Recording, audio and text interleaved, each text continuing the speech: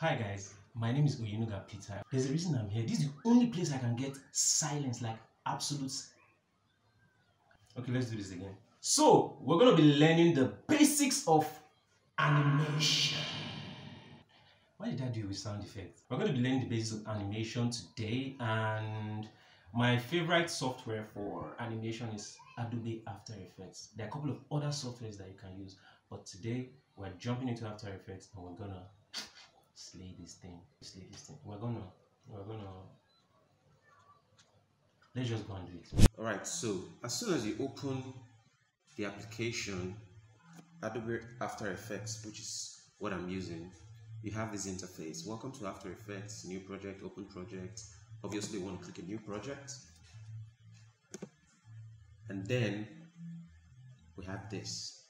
But don't be afraid, this is looking, the first time I opened it myself, it was looking very complicated, but I'm just going to run you through what each panel does.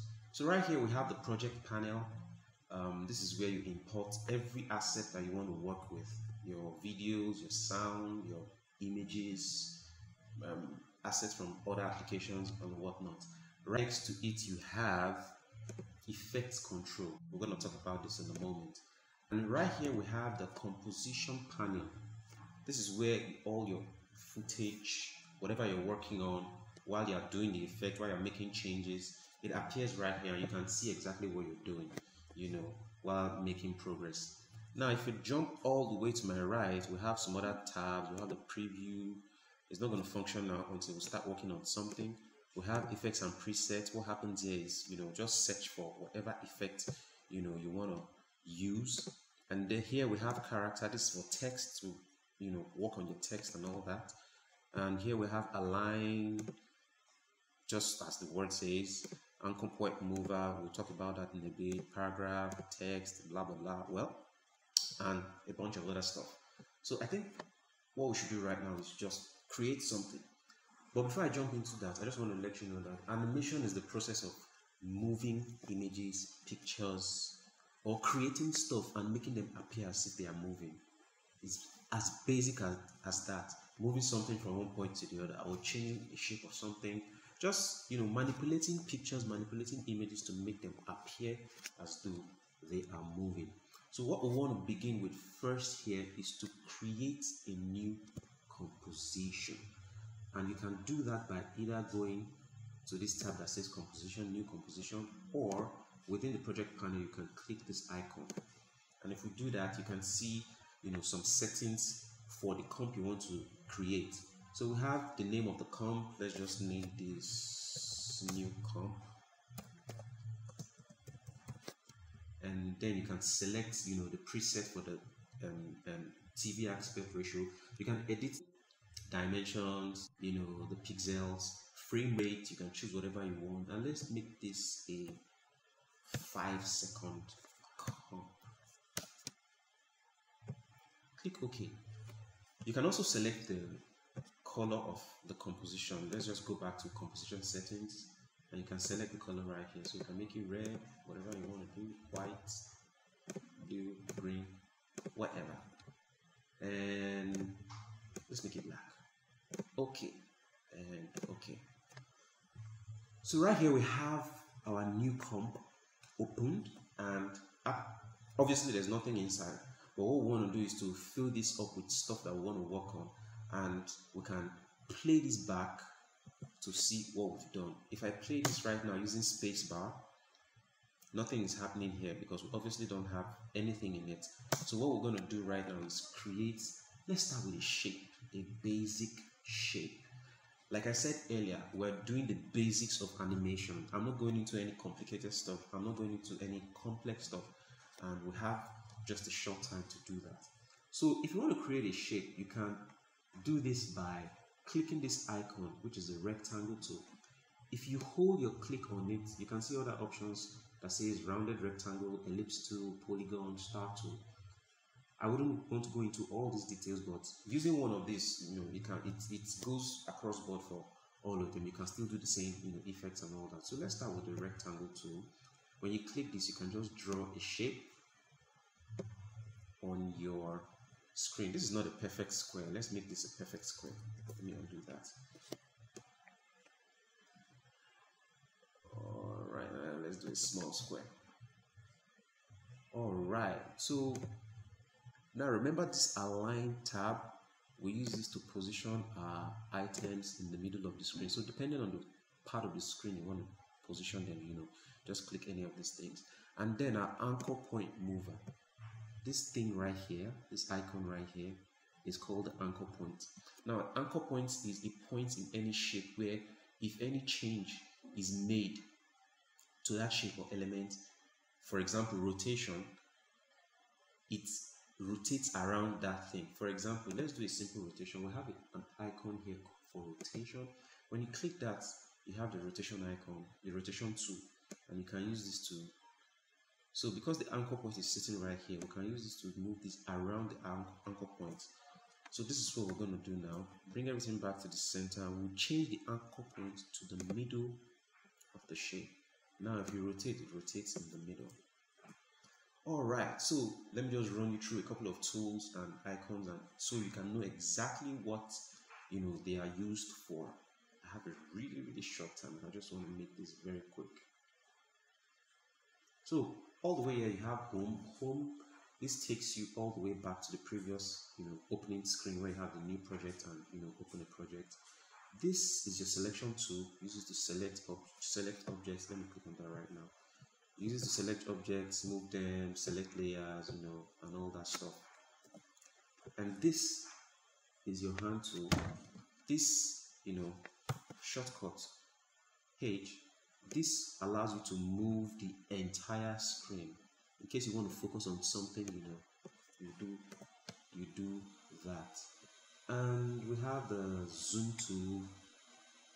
Basically when you hold on it, you can zoom in, or when you hold Alt, you can zoom out. So let's center that back. And then you have the rotation tool, camera tool, hand behind tool, pen tool, text tool. As time goes on, you'll see the usefulness of all these tools. But since we are doing the basics, let me just be quick, really quick about this. Alright, so in our shape layer, if you twirl down this arrow, you see some transform options. Now this is where all the animation, shape changing, movements take place. Right here you can see anchor point. It has numbers on the x-axis and on the y-axis.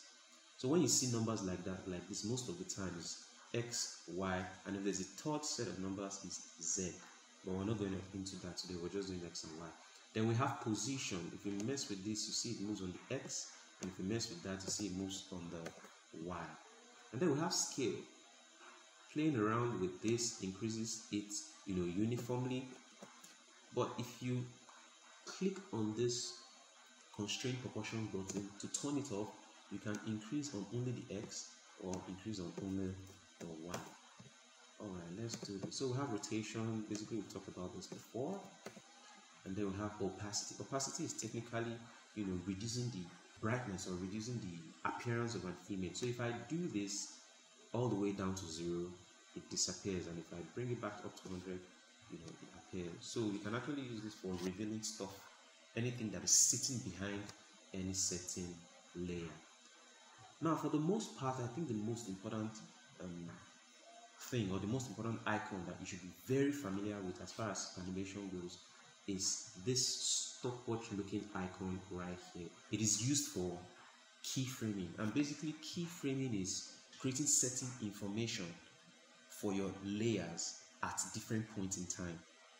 So let me just show you an example. So for example, we have the position.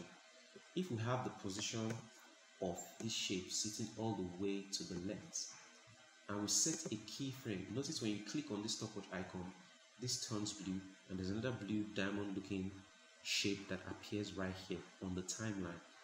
And let's say we move the timeline all the way down here, and then either move by doing this or by moving it on the x-axis right here. Let's move it all the way to the right. We just created another keyframe. So what this is doing is, at this point in time, it has registered this information that this shape layer is on the left, and on the other point in time, it has registered another set of information, which is all these numbers, that the shape is on the right side. Now, surprisingly, if you play this back, this is what you get. Okay, trust me, I can end this class right now because you just created an animation. But since we have some more time, let me play around with some other stuff. So we have a keyframe just right here, and when we play this back, we have another keyframe, and it stops. Now the reason it stops here because there is no other keyframe to change the information from this. Now if we have to put another keyframe somewhere, and let's say we move this up right here, by the time we play this back, we have moves here and then moves all the way there. Now that is animation. That is the simplest form of animation. Now by the time it gets more experience in animation, then you tend to do more complicated manipulations, more complicated keyframes, and all that stuff. Now let's do something extra on this shape. Here we have the scale property and we have the rotation property. For example, let's create a keyframe for the rotation and move all the way to the other keyframe to set a new keyframe. Now for the rotation, I want this to rotate just one time, and I'm going to type 1 in there. But if I want it to rotate for, say, 90 degrees or 180 degrees, all I need to do is type in the number here. But if I want to do 360 degrees, I just need to type in 1 because that's one rotation. Now if we play this back, we'll see that the shape is rotating. Yes, beautiful. The shape is rotating. And to create some more, slight effect, let's reduce the scale. So as it moves from point A to point B, it reduces in size.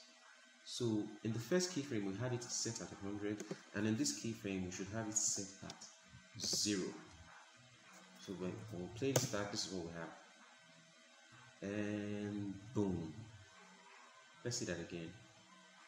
And boom. And let's say we want to mess around with the opacity. Create a keyframe and move all the way to the next keyframe, and let's drop the opacity down to, let's say, 50. When we play this back, this is what we have. So you can see that as it moves down, the opacity reduces, as well as the scale. It rotates and it moves to one side of the frame. Now let's say, for example, we don't want it to move in a straight line, we want it to move in a curved line. Now when you click on any of the properties down here, some extra features will pop up on the composition panel. Now for the position, you notice that a path is shown here. For the position, a path is shown, and this path can be edited in such a way that you can change its trajectory or its shape, so to speak.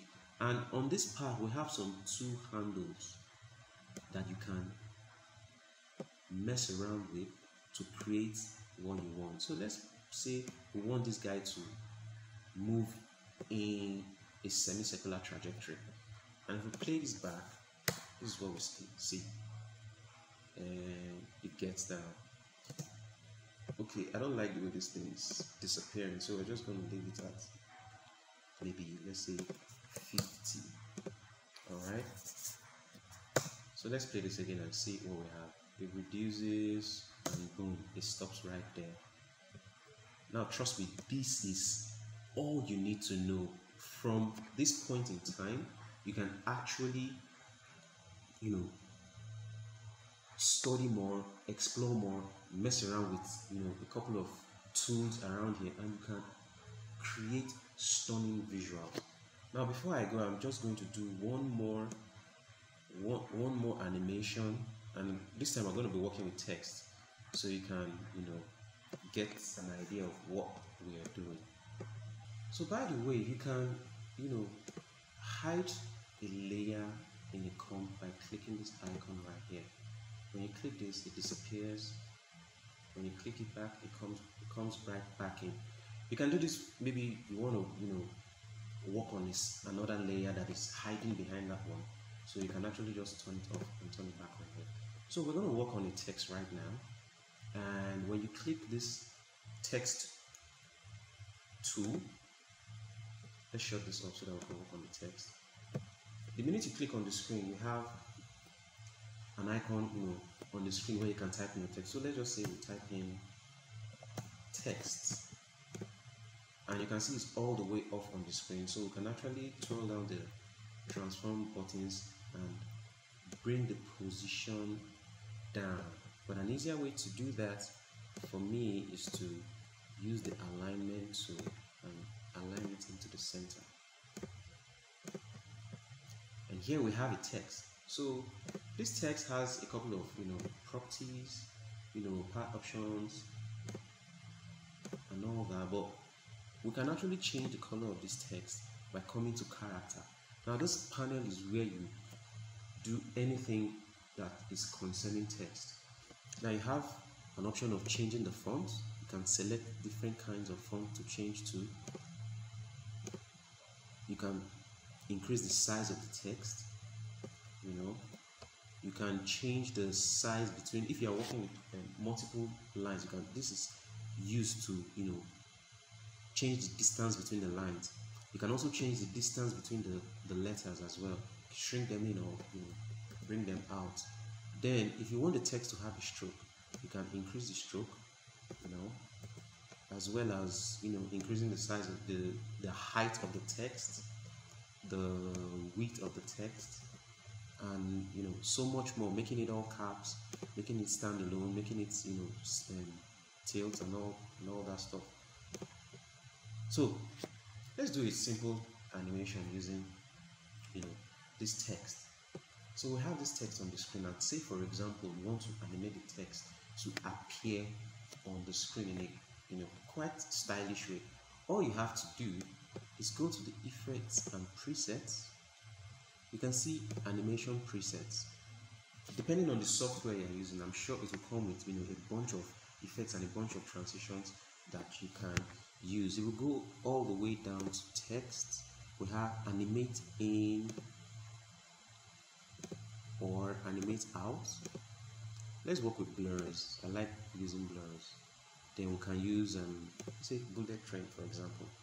Now if you pick this and drag it onto the text layer, you see it disappears, and the reason it disappears is because of the effect. So let's try and play this and see what happens. Whoa, beautiful, as easy as that.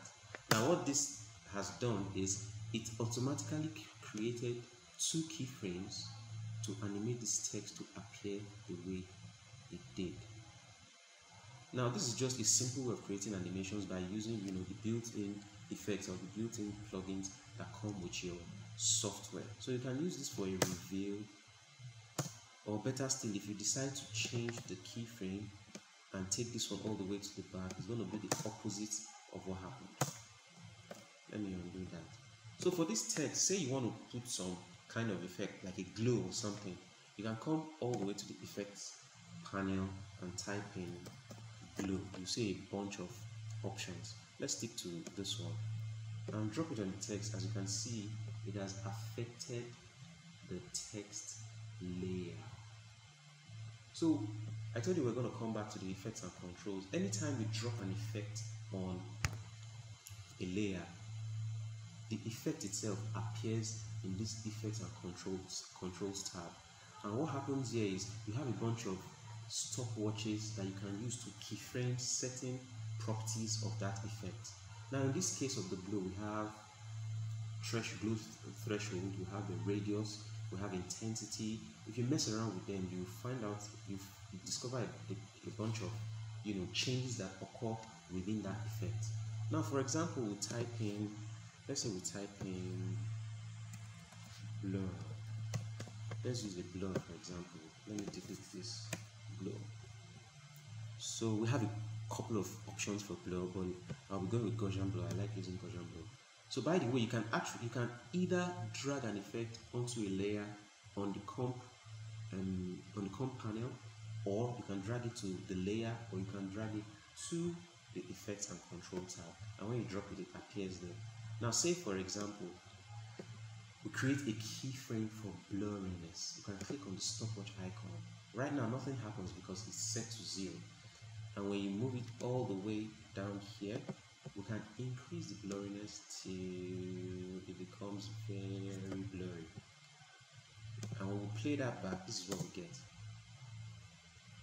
Now you can use this for, writing names on videos. If you have seen the Premiere Pro tutorial, I'm sure you would have seen a couple of effects with text. So if we put all of our effects together, this is what we have. Text come in and fades. Text come in and it fades. Now let's say you want to take this really cool animation you just created and send it to your friend. What are you going to do? You have to export it, and that means rendering it out of the software.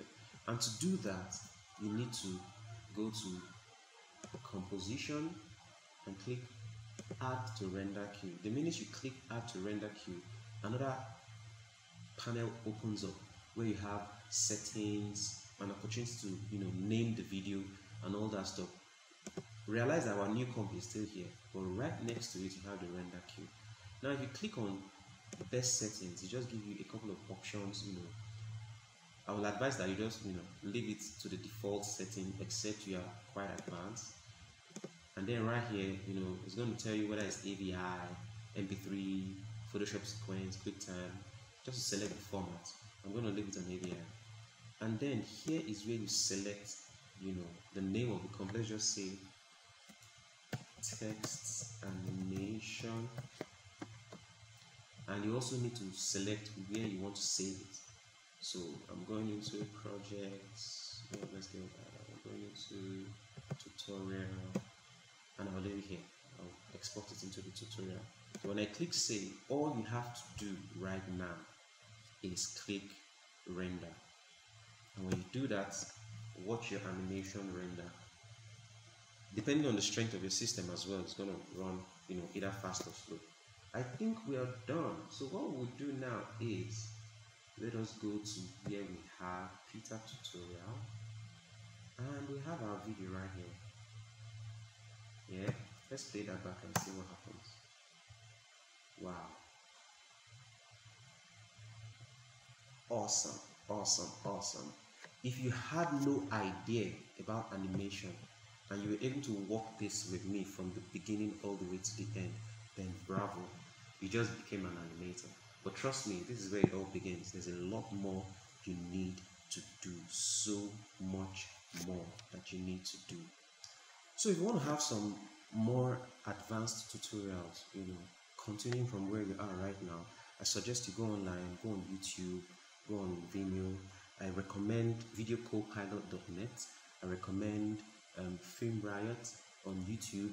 But if you just go on YouTube and search for animation tutorials or the basics of animation, beginner tutorials on After Effects or software of your choice, you definitely find some tutorials that can help you. So I think we're good here, and I'll see you in the next video. Anyways, it was fun having you guys around, and I hope to see you guys soon for more videos. It's Peter signing out.